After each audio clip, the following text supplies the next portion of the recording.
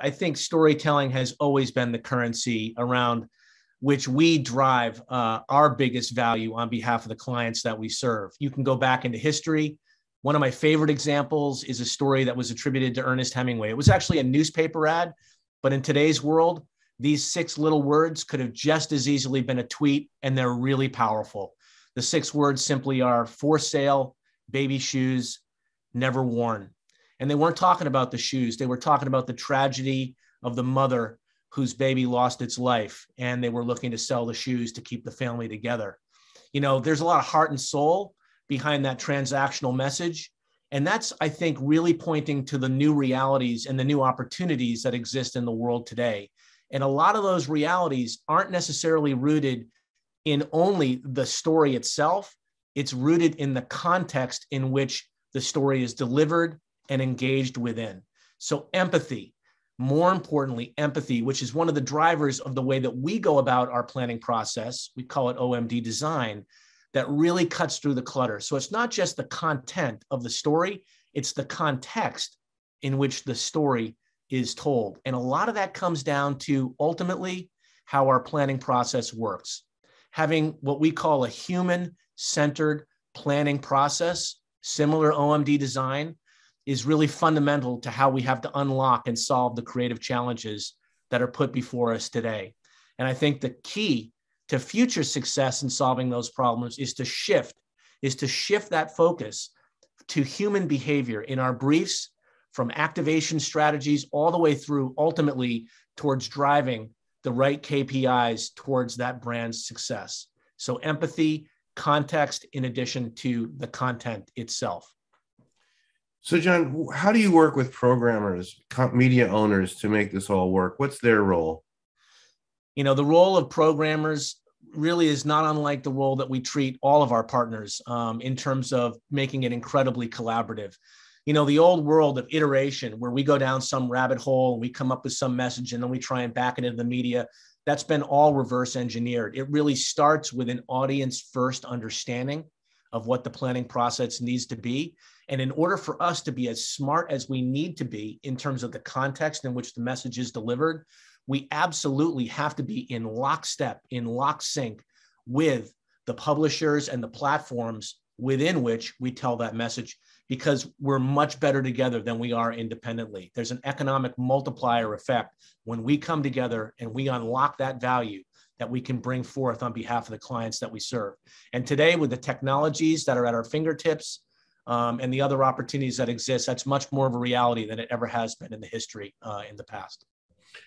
Yeah, and not to get too deep in the weeds and all the goodies and the tools, but what sort of innovations are exciting to you in terms of platforms or tools or opportunities that are in your paint kit right now? Well, we have an ever-expanding toolkit, and it's never etched in stone, and there's really no finish line because we're constantly evolving along with our audiences as well as the marketplaces. But, you know, a few things come to mind. First of all, the power of data and recognizing those moments, those signals that we need to pick up that really drive the end-to-end platform. You know, all of that comes from the ecosystem that we have at our availability, and that's Omni. And Omni helps us stay connected, you know, throughout the entire process. And it helps us deliver experiences at scale. And for us, experiences are what it's all about. It's no longer a 30-second TV ad that has to carry the, you know, the thrust and the full impact of the communications plans that we put forth on behalf of our clients. By working with our clients, also, we're able to unlock other opportunities. So take a client and a partner of ours, which is Snap. You know, if you look back on the Super Bowl last year with Pepsi, PepsiCo came to the table and we partnered with Snap, and we did a lot of interesting things with AR to unlock even more value on behalf of those brands and those products that we were selling. So we're finding an awful lot of value add by partnering with the platforms, but also with some of our clients to see if we can take 1 and 1 and turn it into 5.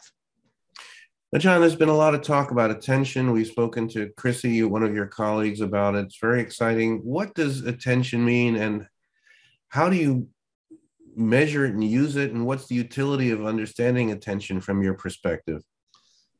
Well, to unpack the power of attention, you really need to look at the challenge that's out there today. And that is that consumers, people like you and I, are being bombarded by more and more messaging than at any other point in history.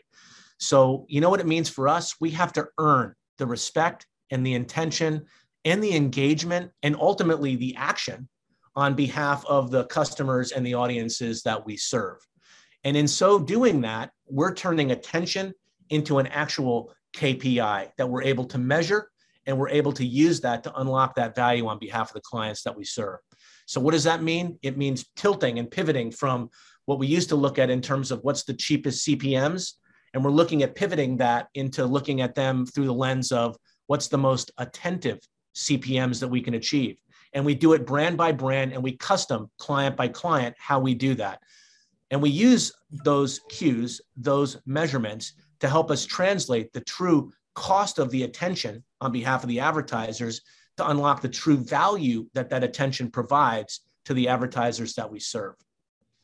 And John, finally, the role of the media agency going into 2022, there's a lot of changes, a lot of interest, a lot of value as a partner. It's not just putting in the old insertion order and sort of, buying agent demo.